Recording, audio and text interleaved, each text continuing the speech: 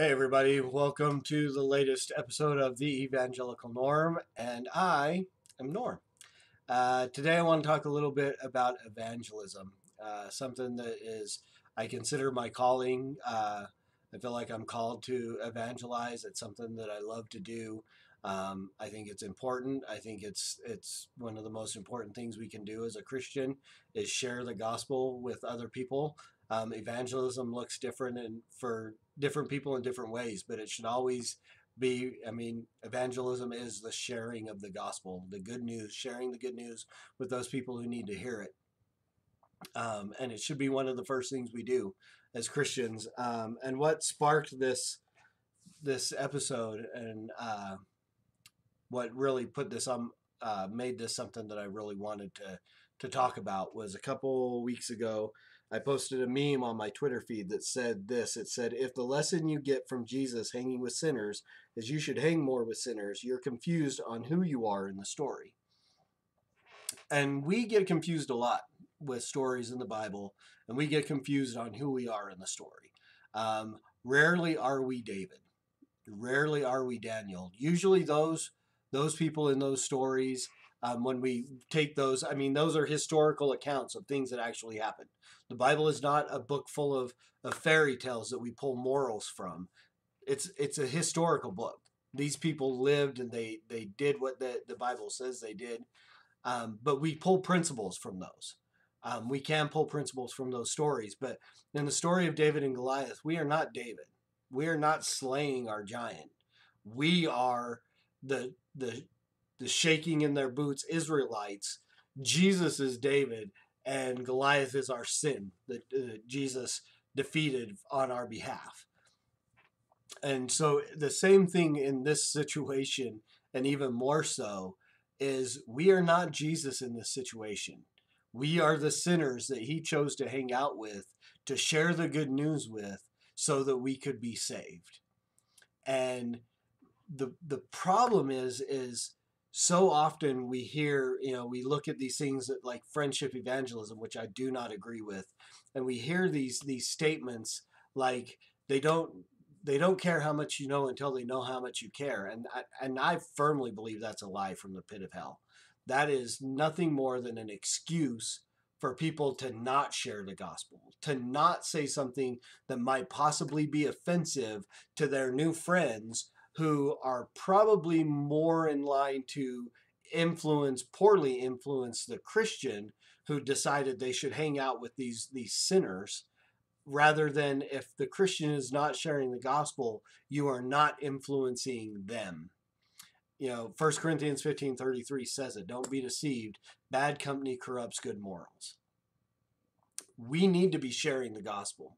You know, one example I think of in this situation, to show that we don't live like this. We don't live this philosophy of we don't care how much you know until we know how much you care. When you go to the doctor because you've got some issue going on, and when you go in and they examine you and they do their tests and they come back and say you have cancer, you don't discount the diagnosis because you've never had a chance to sit and have a few beers with the doctor. I don't know how much you care about me, so I'm going to discount your diagnosis. No, the fact that he's giving you the diagnosis shows that there in some way he cares.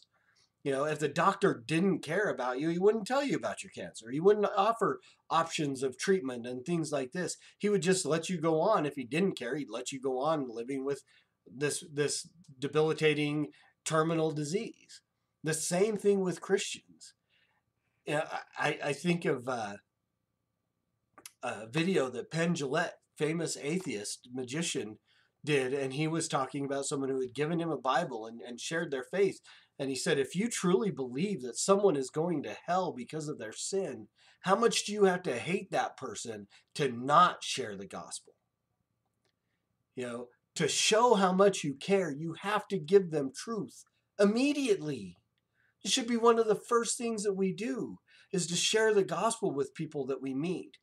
And when you do evangelism like I do, or Ray Comfort, or people who go out on the street, you see Jeff Durbin who talks to to Mormons at temples and goes out to the Planned Parenthood clinics and things like this, you know, chances are we're never going to see half of those people again. You know, when I go down to Salt Lake City, which I've only done a couple of times when at General Conference, and I talk to people and have conversations with people, chances are I'm never going to meet them again.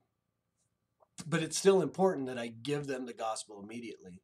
But there are times where, you know, coworkers or other people that you meet, your neighbors and so on, that you need to, the gospel should be one of the first things you share, and then build a genuine relationship with these people, to have a genuine friendship. But if we're building friendships just to earn the right to share Jesus, that's deceptive. That's bait and switch, you know, and most of the time it'll never happen, because the closer you get, who are the hardest people you find to share the gospel with? Your friends and your family, because you're invested and you don't want to offend them. You don't want to say something that might make them not want to talk to you. And so the closer we get in those relationships, the less likely you are to actually share the gospel. And then you end up with things like, and I love Ray Comfort and Kirk Cameron, but I'm pretty sure it was on one of their episodes of Way of the Master that one of them said, maybe it's not your job to share the gospel with your family. Might be someone else's job. And I could be wrong. And if I'm wrong, correct me on that. But I'm pretty sure I remember those words coming from Kirk Cameron. A whole different conversation about Kirk Franklin. We'll have that another day. But so here, and if we put the gospel out there first, then all possibility of offense has happened at the beginning. They know exactly where you're coming from, and now you can build a genuine relationship. I work with Mormons who have heard me tell, we've had the conversation, and I've said, look, I believe your religion is wrong, and you believe mine is wrong. It's the whole basis of the Mormon church is that Joseph Smith spoke with Jesus, and Jesus said to him that all other religions were wrong, that their creeds were an abomination and the professors of which are corrupt. So that's the whole basis of Mormonism, is that every other religion is wrong and they're the only true religion. And I'm a big boy. I can handle that. I can handle if a Mormon is honest with me and just says, I believe your religion is an abomination, because that's what Jesus supposedly said to Joseph Smith. If you're going to be deceptive with me, well, I don't have respect for you. If you're going to tell me, oh, no, we're all okay, we're all just Christians, no.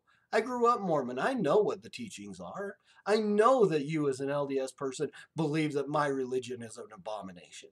And I'm a big boy. I can handle that. And I'm going to let you know that I believe your religion is an abomination.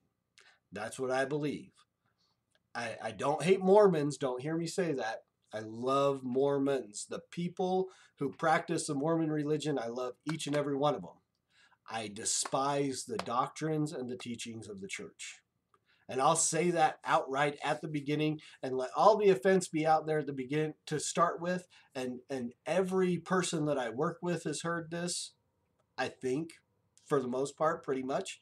Maybe one or two people I haven't had this conversation with, but it's very rare, you know. But it's out there, and we're friends. I'm friends with every person that I work with. Every Mormon that I come in contact with, I've been, well, not everyone, but I'm friends with the majority of them, the ones that I've worked with, and they know my beliefs. And I let them know. And so I've got every possibility of offense out in the beginning. They know where I'm coming from. Now we can build a genuine relationship. And that's the important thing, is that when we share the gospel with these people that we will continually interact with, that we build real relationships, that our relationships aren't built just on the basis of we want to get you saved. I always want to get you saved, but I want to be, have a friendship and a relationship with that person. I want to talk about football. I want to hang out and drink a beer if they drink beer, or coffee, or whatever it is that they drink. If they're Mormon and they don't, we'll have soda and ice cream, whatever, green jello. But I want to have a relationship. And that's the important thing about this, is that that's the example of Jesus we should be carrying on. Not that we just go hang out with sinners, but that we share the gospel and build real relationships with them, and be genuine. Be genuine. Always let them know that your first and foremost purpose is to glorify God. And that's going to come out in everything you do. And again, we need to be in that place where we are influencing them more than they are influencing us. Because so many times in those situations where Christians are just hanging out with sinners and not wanting to really share the gospel or whatever, they're going to be poorly influenced by those sinners. And again, leading to backsliding, leading to falling into sin in one way or another.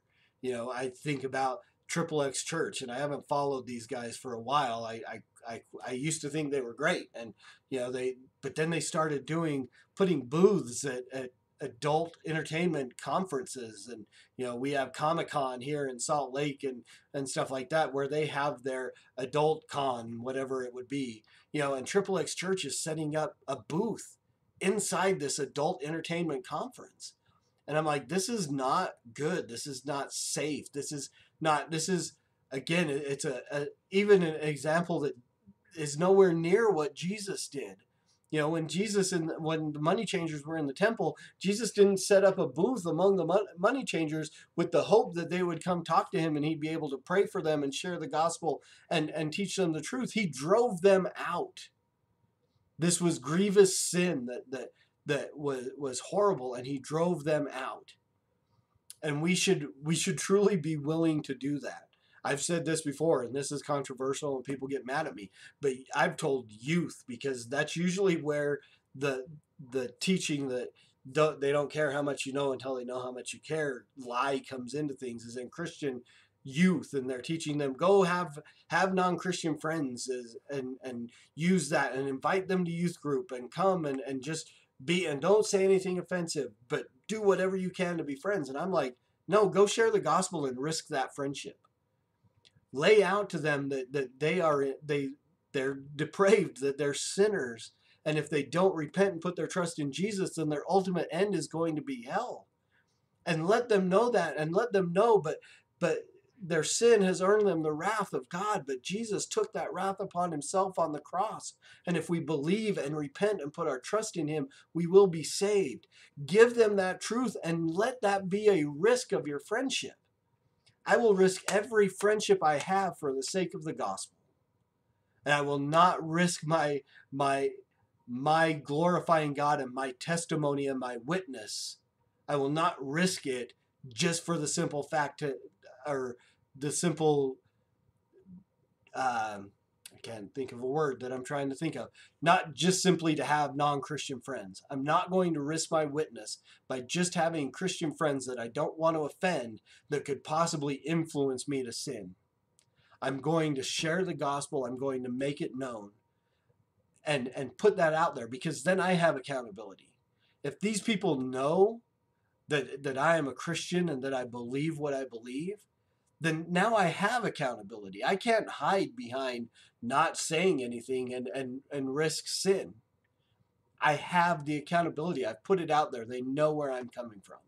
And that is the most important thing we can do as an evangelist, as a Christian. When we meet people, we should share the gospel with them immediately.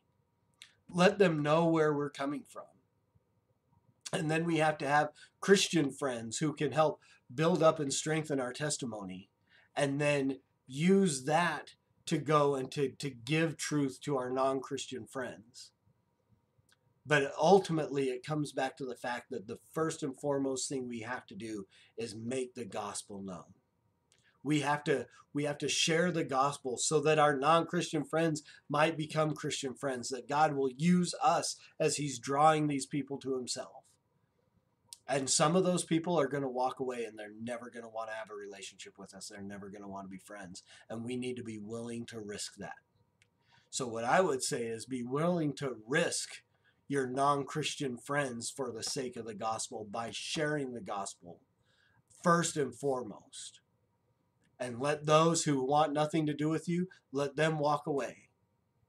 And then we can kick the dust off our feet. But then those who are like, okay, I see where you're coming from. I may not believe that right now. I may not be, in line with you, but hey, at least you're open and you're honest and you're genuine with me.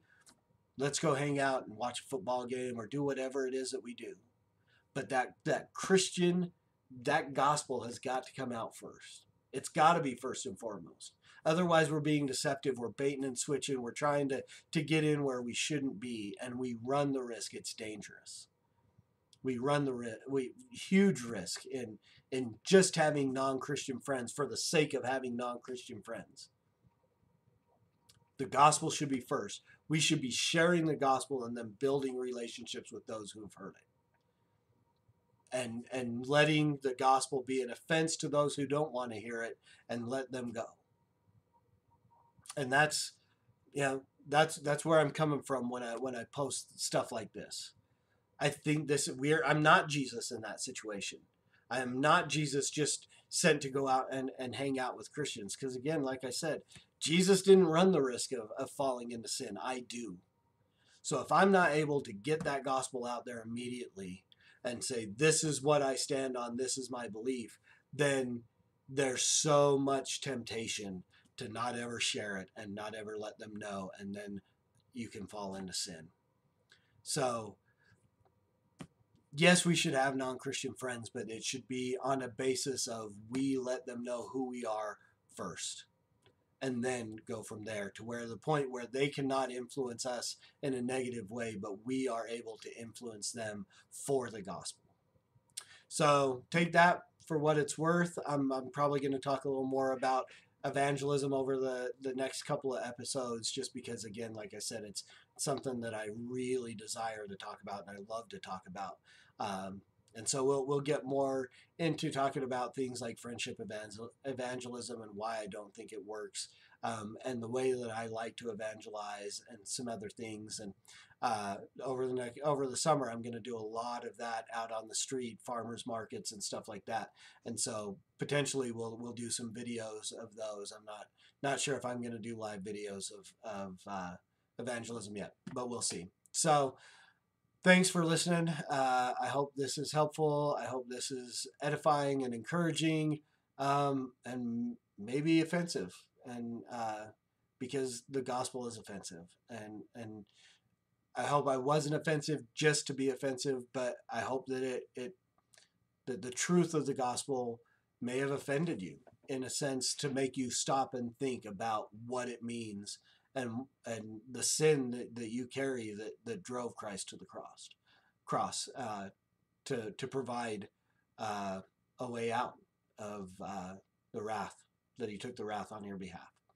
So again, I hope it was edifying. I hope you got something out of this. Until next time, always preach the gospel. Use words that are necessary. Soli Deo Gloria.